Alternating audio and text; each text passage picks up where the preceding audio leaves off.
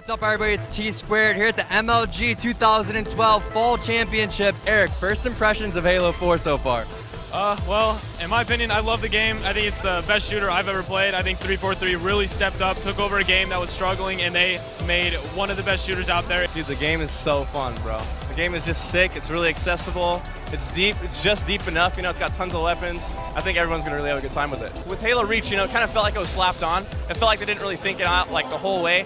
But Halo 4, it feels like they really refined everything and really put time and effort into thinking through the abilities. Each Halo edition, it's been so different, it's been so changed. They just keep changing, they keep moving forward, they keep adapting and bringing in other parts of different games that have been successful in competitive play. It seems the competitive versus casual argument in the Halo community has sprung up once again. For those of you unaware, Ready Up Live did a video showcasing pro Halo 5 players and how 343 don't listen to the feedback that they provide. 343 simply refused to process their input when asked about how to make Halo games better. Well, no fucking kidding. Like we talked about on this channel, 343 don't listen. They never do. That's nothing new. And at this point, it's to be expected. When we say jump, 343 say fly. When we say stop, 343 say go. Their ego is inflated. They have their own desired vision, and they don't really care what we think or what we even have to say.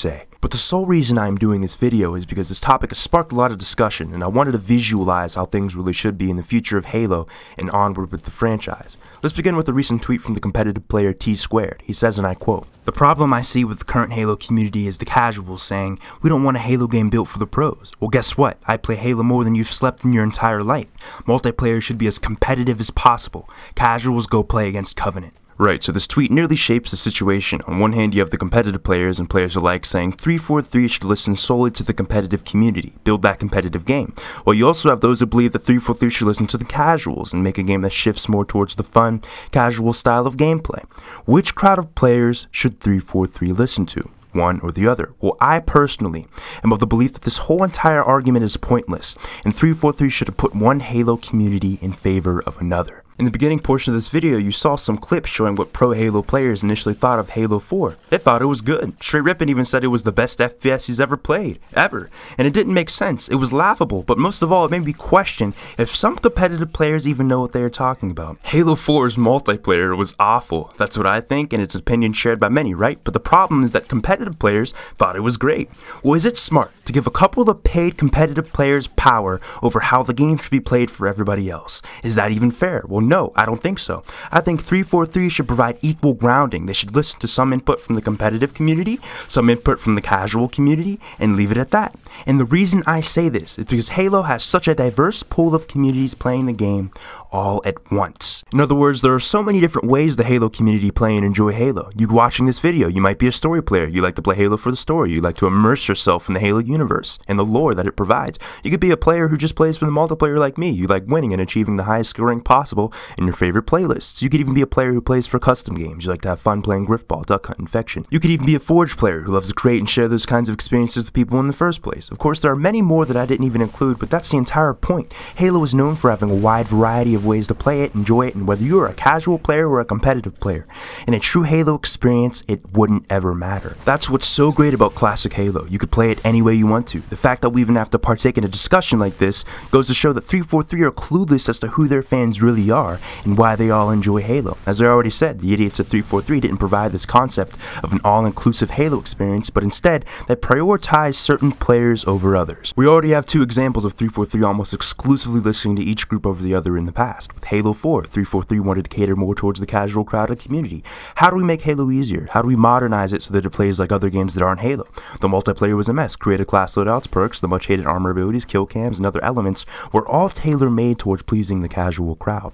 But by doing this, by favoring the casual crowd over everyone else, 343 destroyed what was left of the competitive scene for Halo 4. It wasn't Halo. Halo fans wanted to play a Halo game, not some hybrid bullshit with the name Halo on it, created just to rake in sales from the casual crowd of gamers who wouldn't even be playing a week from release. With Halo 5, 343 did a complete 180 and listened to the competitive community over the casuals. They would always say this in the advertisements, our main focus is esports now. How do we make an arena shooter that will make Halo the biggest contributor to the competitive scene like it once was during Halo 2 and Halo 3? and you probably remember some of the videos they had before. They went so far as to hiring a competitive team who took part in daily playtests just to make the game more balanced, competitive, and so-called fun. They brought back equal starts, equal mechanics, got rid of loadouts, ordnance, and the casual stuff from Halo 4.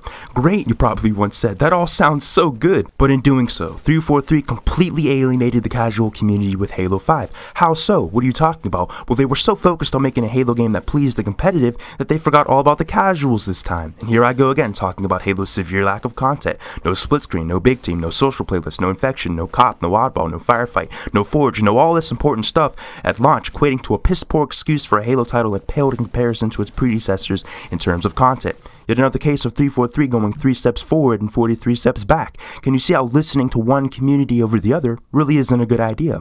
343 don't care. They enjoy segregating an entire portion of their player base in favor of others. It doesn't make any sense. In what world would you possibly believe that forcing your players to give up the way they want to play for something else would ever succeed? No, what 343 need to do is go back to the basics. Stop trying to shoehorn a competitive versus casual environment into your games, but instead build a game that you already know will be successful. Just build a Halo game. Look back at what Halo 2 and Halo 3 did, and use those games to make a successful Halo game.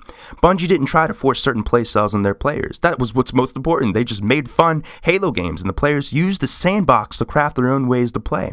This worked for both the casual and competitive communities. Look, the casuals enjoyed Halo's multiplayer and had fun with custom games, Forge, Griftball, super bounces, glitches, and all the other ways to enjoy casual Halo.